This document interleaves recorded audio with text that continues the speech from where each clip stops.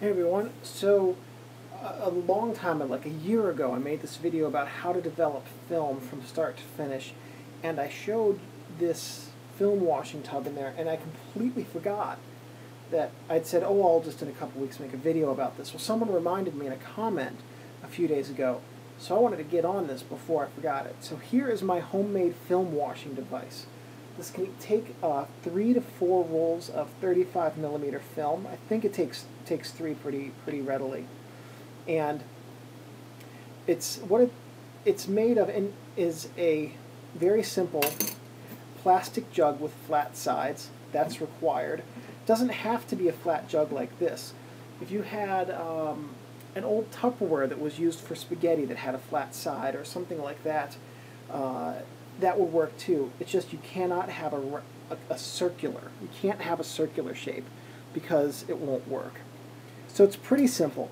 It requires a short length of rope, waterproof rope. You don't want something organic like hemp, which could rot, because you're going to put a short piece of metal over it to help guide it through the center of the film. And then a little washer at the end. I chose brass because it's not likely to rust. It's starting to come through that knot a little bit. And then you need a longer piece of aluminum that's flanged at the ends and bent. I'll show you how to do this myself. And for the aluminum, you're going to need a plumbing cold cutter.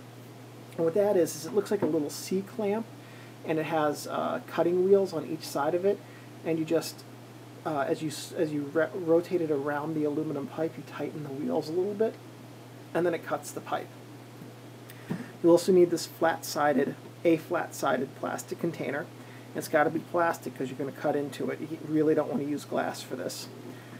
A very short length of garden hose, standard garden hose, a couple of plumbing fittings, which I'll show you, a single plastic gasket just for leak tightness, but most importantly, on your faucet, you need to put a garden hose adapter. So I took my standard faucet aerator off, put on this garden hose adapter, and then got another aerator that goes on the end of it. I could have put my standard aerator back on it, but I just decided, I want something nicer that can actually spray around my sink a little bit. So that's what you're going to need. Now to start off with, what you want to do is drill a hole into the side. Ooh, this garden hose won't come off of this plastic fitting ever again. So what you need to do is measure the size of your plastic fittings, and then you want to put a hole in the plastic tub that is the size of the smaller of the two plastic fittings. So you can see the white plastic one is the male and the gray plastic is the female. And you want your two fittings to form a U shape when they're connected. And I'll show you why that is in a bit. So what you're going to do is you're going to take your gasket and you're going to put it over the male end. You're going to feed the male end through there, through the hole that you've made. And then you're going to thread it onto the female end. And you can see that the female end it's not able to rotate. It's not able to rotate in there. So you've actually got to rotate the male end, which was a lot easier before I put the hose on, I promise. Why did I glue the hose on? Because I didn't know I'd ever take this apart, that's why. Oh, come on. I don't do these to be comedic. I don't. It just happens sometimes. I don't even know if it's tightening anymore. Oh, there we go. We're getting close. Okay, now once it gets close, then what I'm going to do is I'm going to tighten it and rotate and tighten it. Tighten it, rotate. How am I even doing this? I don't know. This was so much easier when it was just, okay.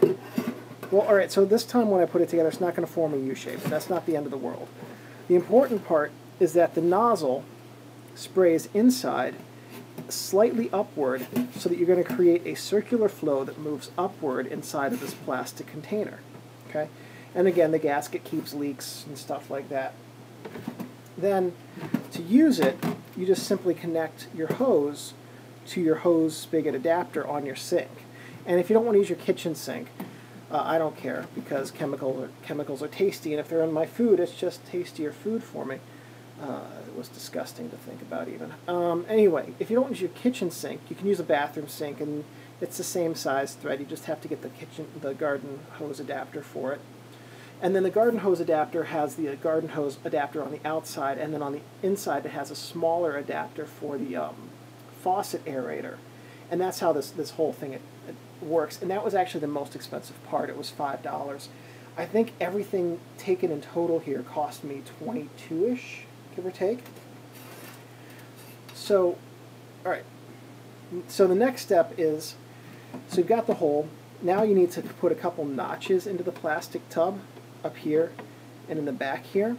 And the reason is because this is going to go over the top of the tub like this. And what it's going to do is the film's going to go onto this rope. The rope's going to go through here, and then that's going to hang. And then as the water is moving up and around, it's going to be moving up through the film, taking the chemicals off of it and freeing the film of the chemicals, and that's what the whole washing process is for. This is a very efficient way because it lifts the chemicals up and away from the film. So to make this is actually the hardest thing to make. Once you've got the piece of aluminum cut down to size, you can see it's kind of got a tapered end right here. Actually, it has a tapered end. That didn't come that way.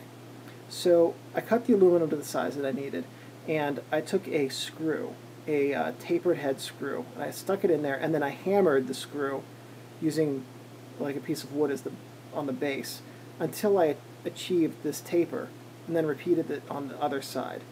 And that gave me the taper that I needed to make sure that this wouldn't, let's try doing that while it's in focus, to make sure that it wouldn't come out and fall into that and make a mess.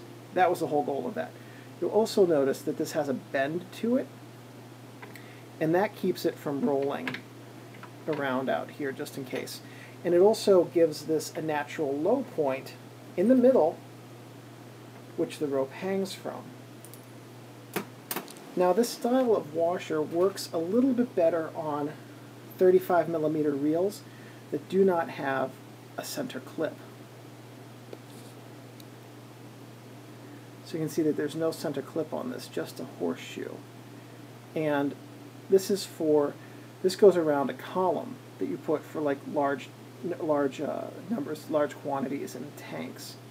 So you take this little, so the rope is pretty simple. Just tie a loop in it on this end, and that's just a knot with a loop in it. You put a piece of aluminum over the rope, put a washer on the rope, and then you tie a big knot at the other end to keep the washer from falling off. Now to thread this, the aluminum aids in the threading, because if you didn't have the aluminum, well, now I've just got a piece of floppy rope that might or might not push up through there. So, aluminum helps in the threading, allows you to force it a little bit. Now once you've got all of your reels on the aluminum tube,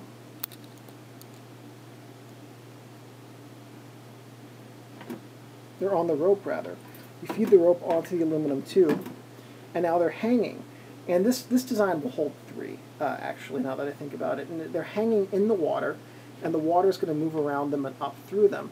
You can put your photo flow directly in the water if you want to.